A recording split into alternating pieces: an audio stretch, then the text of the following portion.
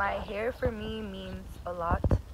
My hair gave me a chance to love myself again for what I look like, and not like without comparing myself to someone else, because not everybody has my hair, and it gives me individuality. I don't want to be like someone else. I want to teach people that you can look different and be accepted and loved anyway. Um, my hair is my crown.